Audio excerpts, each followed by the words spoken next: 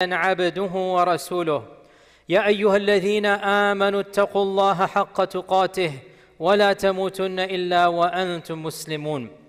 أما بعد, dear Muslims, how often is it that we hear a khutbah, a lecture, we hear a piece of advice, and the first thing that we think of, oh, I wish somebody else were here, so and so were here. He or she needs to hear exactly what I have heard. That person will benefit more than myself.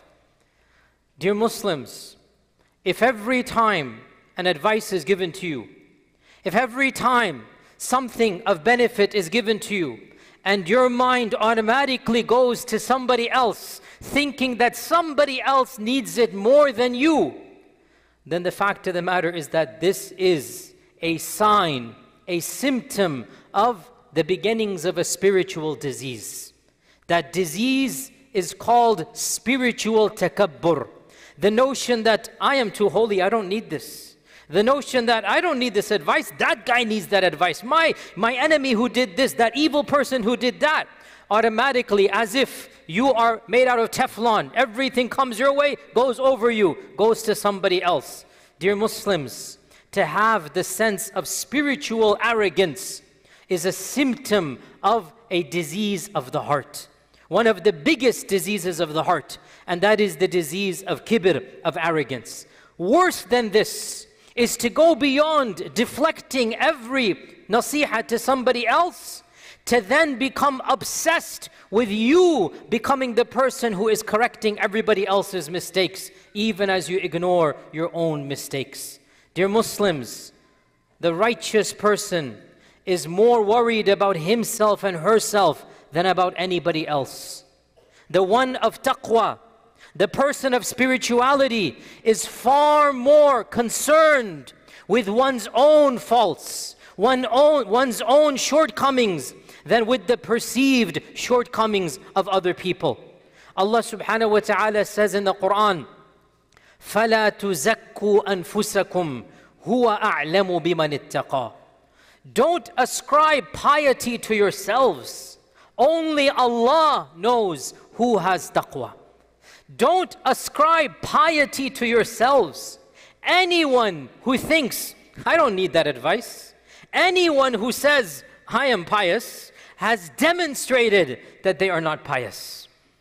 Because true piety doubts its existence.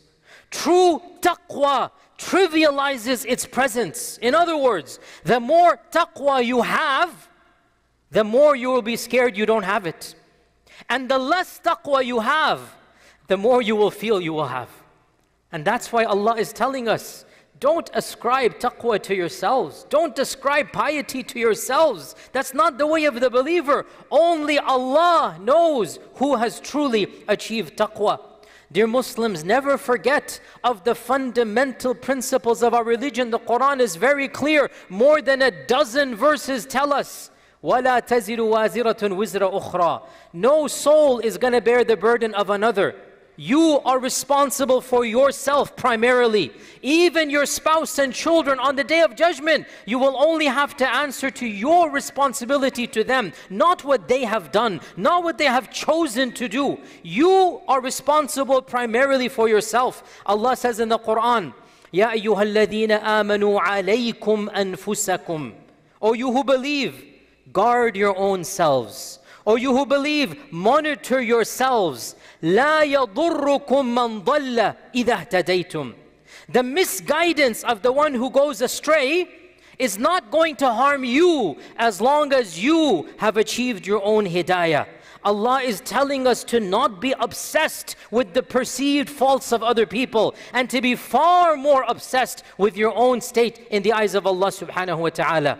Allah tells us in the Quran, كُلُّ نَفْسٍ بِمَا كَسَبَتْ رَهِينَ. Every soul is going to be stopped on the Day of Judgment. Rahina means you're going to be mortgaged, you're going to be stopped. Rahan is a mortgage, you're stopped there. Until you answer, not for the deeds of other people, for your own deeds. كُلُّ نَفْسٍ بِمَا كَسَبَتْ رَهِينَ. Every soul is going to be stopped based upon what they have done. They will have to account for their own deeds, their own good, their own bad.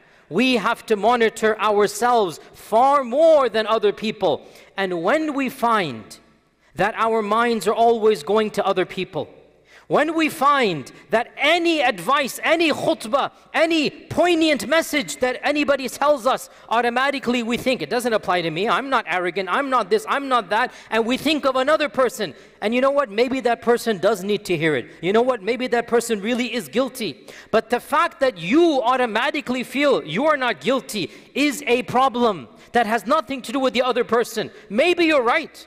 Maybe that other person should have been listening to the khutbah as well. Maybe that other person has the same disease 10 times worse than you. Maybe you're right. But on the Day of Judgment, that other person's disease is not going to harm you. It's not going to affect you. Your disease will affect yourself. Our Prophet ﷺ reminded us, beautiful hadith in Sunan al-Tirmidhi, من حسن إسلام المرء تركه ما لا يعنيه.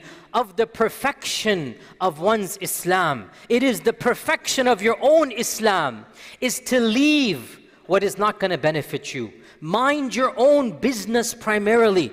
Concern yourself with your own lives and your own lifestyles rather than that of other people. Once in the late Madani period, when a lot of new Muslims had embraced Islam, many of them were hypocrites. Our Prophet ﷺ stood up and he gave a very emotional khutbah. This hadith is in Tirmidhi. He raised his voice very loudly. رَفَعَ صَوْتَهُ, the hadith says. And in a part of that khutbah, what did he say? يَا مَعْشَرَ مَنْ أَسْلَمَ بِلِسَانِهِ وَلَمْ يَقْضِ الْإِيمَانُ فِي قَلْبِهِ لَا تُؤْذُوا الْمُسْلِمِينَ. O people whose tongues have said they're Muslim, but their hearts have not yet touched Iman. O people who claim to be Muslim, but your hearts do not have Iman. Listen to me, the Prophet is saying, do not harm other believers.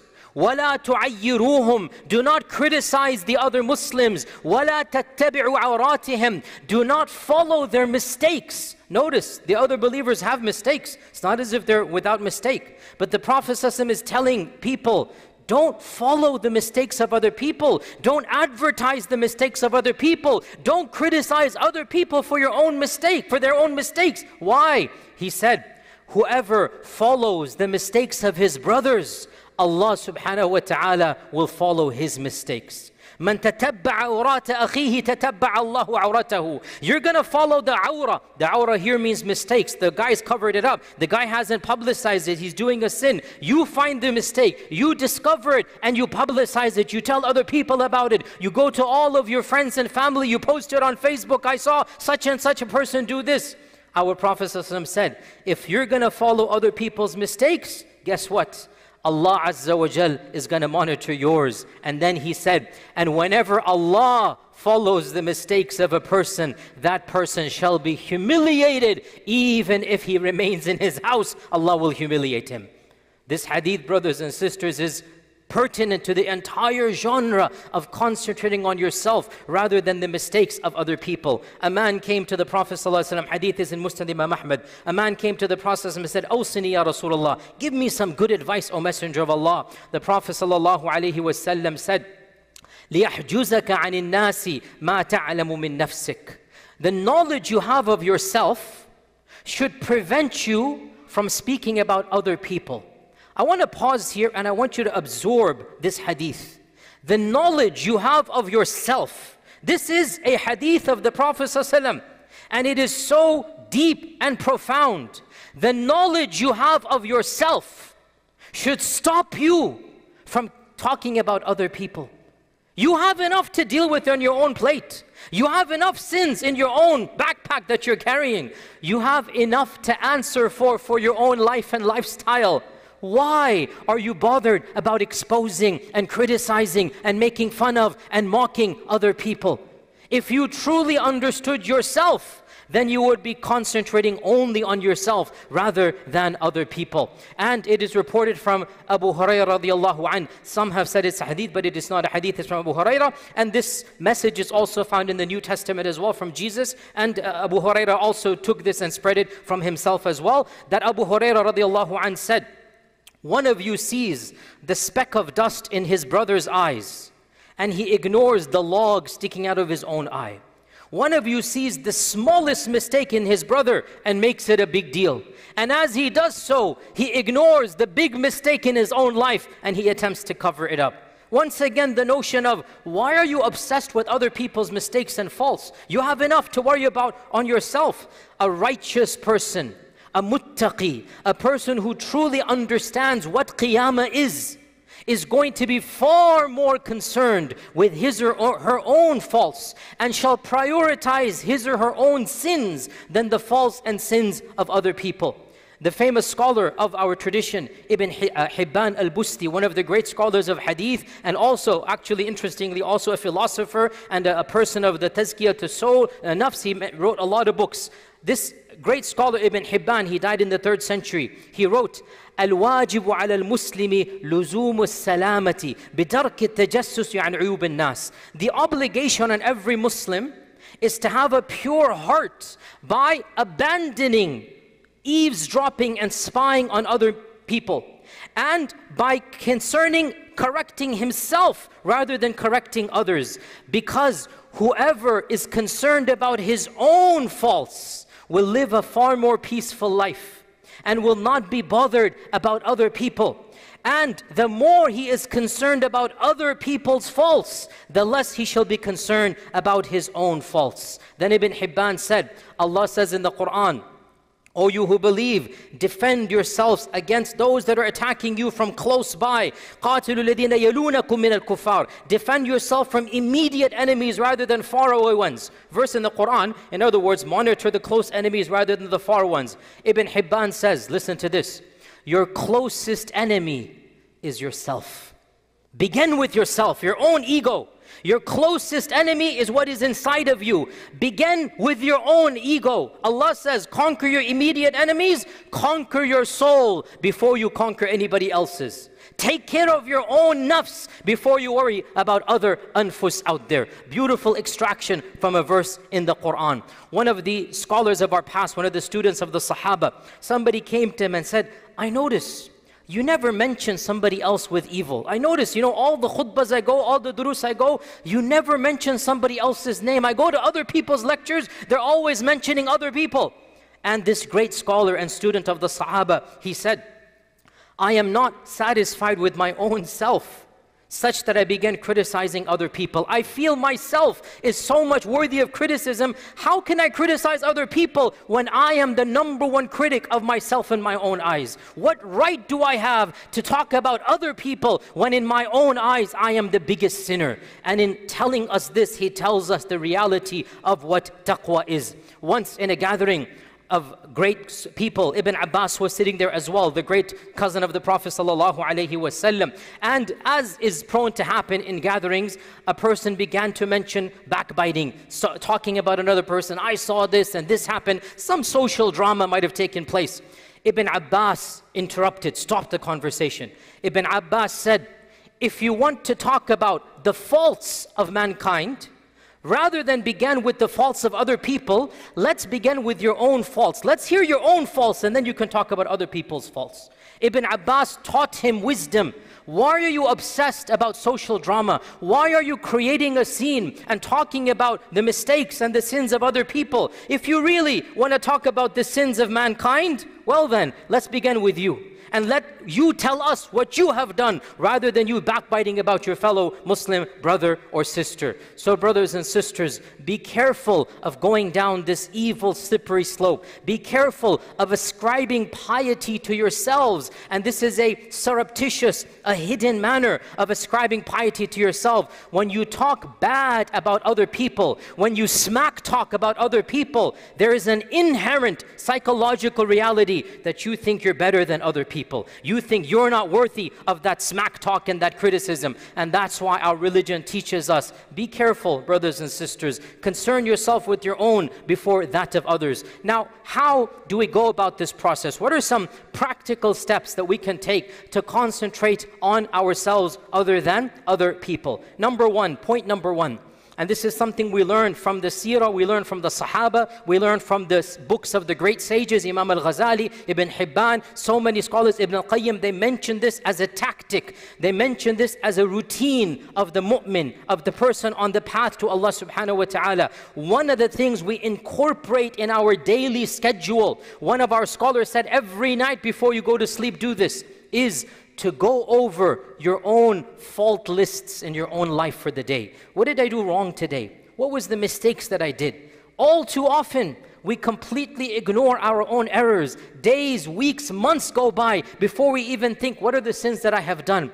And this is not the way of the pious, the way of the righteous, the way of the muttaqi. You are constantly self-assessing yourself. You need to be your own CPA. You need to be your own attorney and accountant. You need to take account of yourselves before Allah will take account of you. And the way that is done is you literally dedicate some private time, some alone time. That's why our scholars who do it when they lie down in bed before going to sleep, they're going to go over the daily routine. What did I do wrong today? What sin did I commit? Who did I backbite? Whose feelings did I hurt? Where was I short in my salah, in my charity? What missed opportunity was there? When you constantly make it a habit to monitor your own faults, automatically in your daily routine, you're going to concentrate on the faults of other people in a less manner. And one of the scholars of the past, Ibn al-Ghazali, he mentioned this explicitly as a part of the routine of the righteous person, muhasaba. It's one of the chapters in Ihya Ulumuddin, and that is the chapter of self-accounting.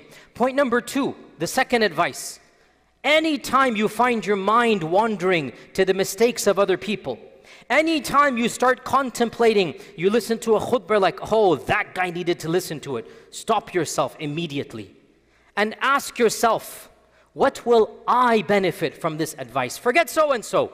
How can I benefit from this advice? Change the course of your mind to stop thinking about other people's faults and wonder, when you listen to something of benefit, what can I put in my own life that I can be a better person?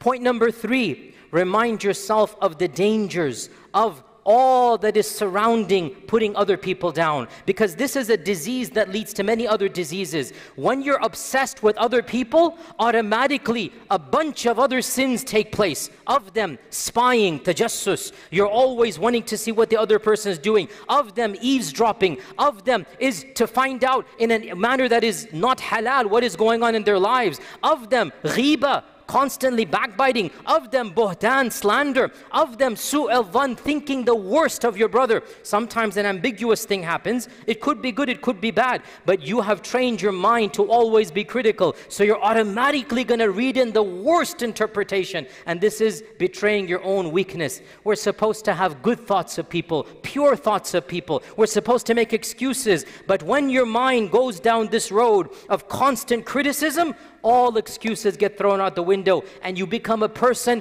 who always sees the glass as being half empty, who always sees the negative of life. And wallahi, such people are despised by their own family and their friends and society. Nobody likes a grumpy person, always looking at the negative. And when you go down this route, you become such a person. Point number four. Teach yourself to always put other people in a better platform than you think they deserve, especially your brothers and sisters who are righteous. Think of them with better thoughts. And we learn this from the Quran, from the Sunnah, from the Seerah. When Allah subhanahu wa ta'ala said to our Prophet Musa, I have chosen you, you go to Fir'aun, you are the Prophet I've chosen. Musa immediately, what did he say? He said, Ya Rab, my brother is more eloquent than me. Can you send him as well? Notice, he didn't say, yes, I'm the chosen one, I won the first place. Allah said to him, Inni istafaytuka, I have chosen you. But in his mind, and this is a sign of piety, he was the more righteous, he was the more pious. But because he's the more righteous, because he actually has taqwa, when Allah says, I've chosen you, Musa says, I'm not the best person. Inna akhi Harun huwa afsahu minni lisanan. My brother Harun is better than me. He's more eloquent than me. You should choose him, O Allah, and send him as well. Look at how the mind is thinking. The same goes to our Prophet sallallahu alaihi wasallam. A man came to the Prophet sallallahu alaihi wasallam, said, oh, the best of Allah's creation, ya khayr al-bariyah. And he is the best of the creation. He is. But immediately his humility said, no, no, that is my father Ibraheem. Ibraheem is the best of creation. Even though he is the best of creation, but in his humility, and this isn't false humility, this is genuine. He really believes Ibraheem is better than him, but we know that he is better than Ibrahim alayhi salam. This is a sign of taqwa. When the best of the best says, no, no, I'm not the best, Ibraheem is the best. What does that show you? When another man comes to the Prophet sallallahu alaihi wasallam and he is trembling in fear, he's scared that the Prophet is such a big figure. Literally, he began trembling. The Prophet ﷺ smiled, put a hand on his shoulder and said, my dear brother, ya ukhayya, hawwin ala nafsik, calm down. I am not a king. He said this, inni lastu bi malak, I'm not a king.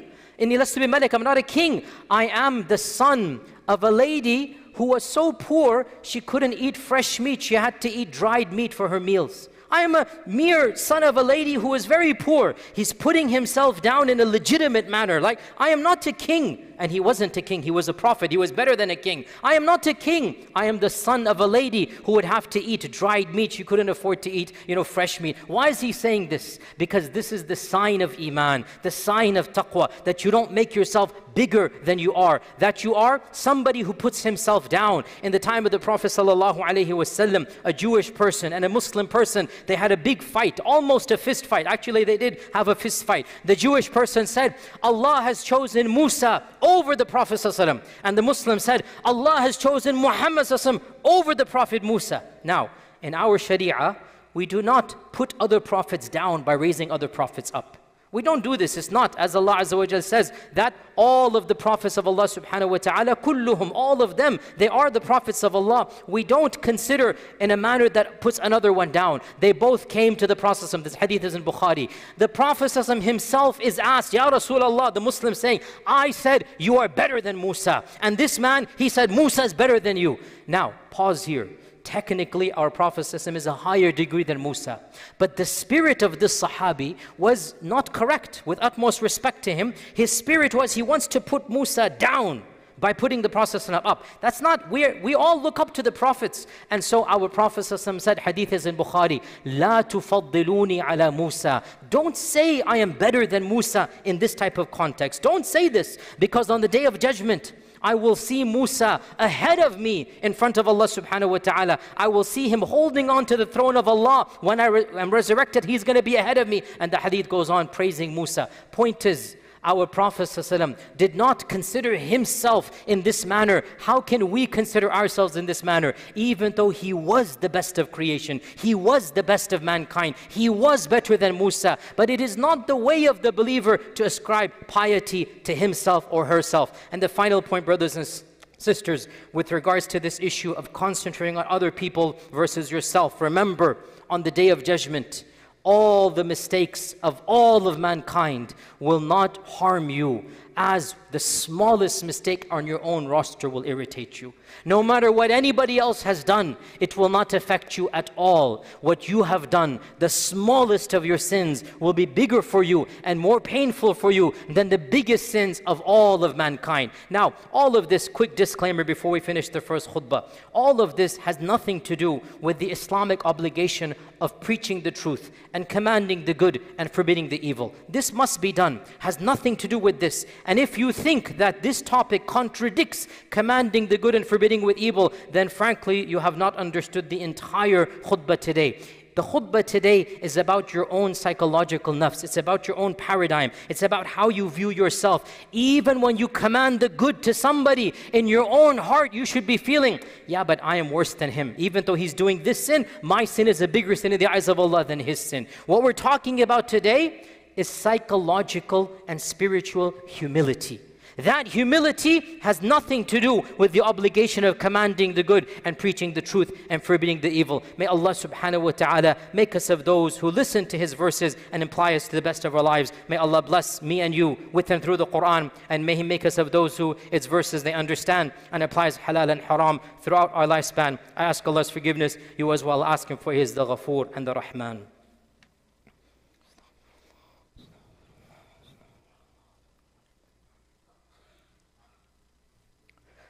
الحمد لله الواحد الأحد الصمد الذي لم يلد ولم يولد ولم يكن له كفوا أحد وبعد.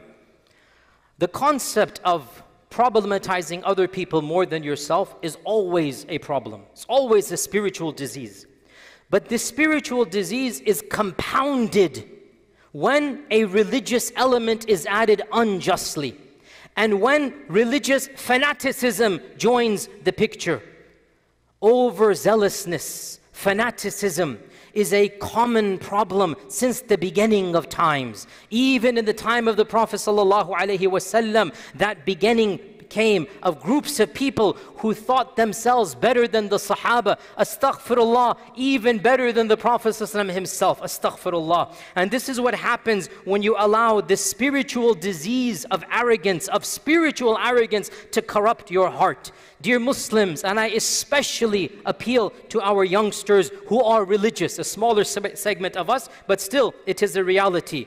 I caution you of the lure of spiritual arrogance. I caution you of the appeal of fanaticism. The notion that I am upon the truth and everybody who opposes me is upon batil, is a deviant, is misguided. Be careful of the naming and shaming culture. Be careful of the online social drama scene, because I swear to you, and speak to those older than you that have gone through these phases, I swear to you there is no good in concentrating on the faults of other people as you ignore your own. You are going to become spiritually bankrupt. This is a sign of arrogance, to consider everybody to be misguided except you and a small group of people other than you. Our Prophet ﷺ said, hadith is in Sahih Muslim, whoever says all of mankind is misguided and destroyed, he is the most misguided of them.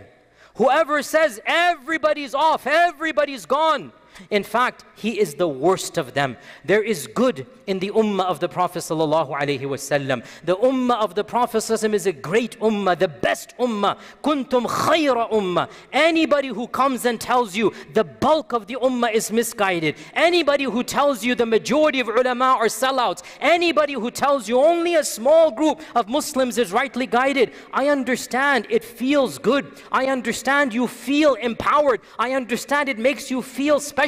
I don't doubt your sincerity. I do doubt your knowledge and your wisdom. This is not the way of Islam. Listen to me and listen carefully. The bulk of the ummah is upon good. That's not my words. It's the words of our Prophet. It's the words of Allah subhanahu wa ta'ala. Allah says in the Quran, you are the best ummah. Our Prophet ﷺ said, Inna ummati ummatan marhuma. My ummah is an ummah Allah has shown mercy to. This is the ummah of Allah Azza wa Jalla that He has chosen. The bulk of it, alhamdulillah, is upon good and guidance. Therefore, anybody who tells you everybody's misguided except us, mark my words and listen to the senior scholars, older than me and older than you. They themselves are misguided. Because alhamdulillah, thumma alhamdulillah, the vast majority of Muslims, even if they don't live righteous lives, they recognize righteousness, they recognize piety. The vast majority of our ulama, they're preaching mainstream Islam. And this is the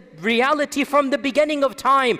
Anybody who said otherwise, they went down the path of fanaticism. Look at the Kharijites. Look at every other group. You will find them to be small. You will find them to be sectarian. You will find them to be fanatical. The bulk of the ummah has always been rightly guided. And the bulk of Islamic scholarship from the time of the Sahaba up until our times, they are preaching mainstream, normative Islam. And the differences between them are trivial. And they don't negate that overall they are upon good and upon khair. Brothers and sisters, Islam is not a Netflix drama. Islam is not an HBO serial. Islam is not online entertainment. And if you find that the majority of your Islamic activism is online drama, if you find the majority of what makes you feel better as a Muslim is to put other Muslims down, then I tell you honestly, this is not the Islam of Allah subhanahu wa ta'ala. It's not the Islam of the Prophet sallallahu alaihi wasallam, and it's not an Islam that is going to benefit you. Concentrate on your own faults. Concentrate on improving yourself. And even if other people are misguided, you will have to answer for yourself on the Day of Judgment. And listen to the senior most scholars. Listen to those who, by and large, don't get involved in online drama. This is a sign of actual scholarship, a sign of actual piety. What you see online between various people here and there, honestly, this is not Islam. It's not going to benefit you at all. Learn from the righteous ulama and learn from the greatest scholars that are alive. You don't find them stooping to this level. Brothers and sisters, I conclude with a famous statement of Imam Malik ibn Anas. We all agree who Imam Malik was. We all agree the greatest scholar of Medina from the time of the Tabi'un, Tabi'un. Imam Malik said that in Medina, I met groups of people. In Medina, I knew groups of people. They did not have any mistakes amongst them, but all they did was to find the mistakes of other people. All they did was to talk about other people. And so Allah subhanahu wa ta'ala created mistakes in them. And they became the target of criticism because all they did was criticize other people. And I met other groups of people. They had mistakes, but they were more busy with their own mistakes than the mistakes of other people.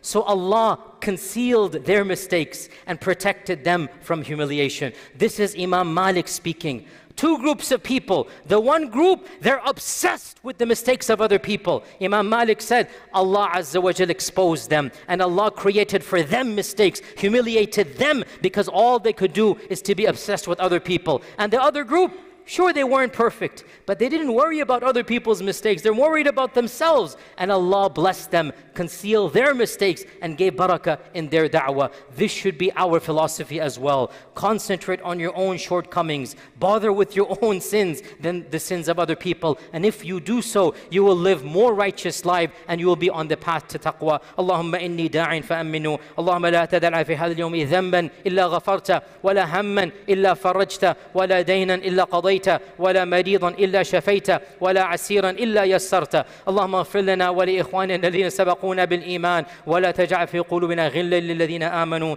ربنا إنك رؤوف رحيم اللهم أعز الإسلام والمسلمين اللهم أعز الإسلام والمسلمين اللهم من أرادنا أو أراد الإسلام والمسلمين بسوء فاشغله بنفسه واجعل تدميره في تدبيره يا قوي يا عزيز عباد الله إن الله تعالى أمركم بأمر بدأ به بنفسه وثنى بملائكة قدسه وثلث بكم أيها المؤمنون من جنه وإنسه فقال عز من قائل عليما إن الله وملائكته يصلون على النبي يا أيها الذين آمنوا صلوا عليه وسلموا تسليما اللهم صل وسلم وبارك وأنعم على عبدك ورسولك محمد وعلى آله وصحبه أجمعين عباد الله إن الله تعالى يأمر بالعدل والإحسان وإيتاء ذي القربى وينهى عن الفحشاء والمنكر والبغي يعظكم لعلكم تذكرون اذكروا الله العظيم يذكركم واشكروه يزد لكم ولذكر الله تعالى أكبر وأقم الصلاة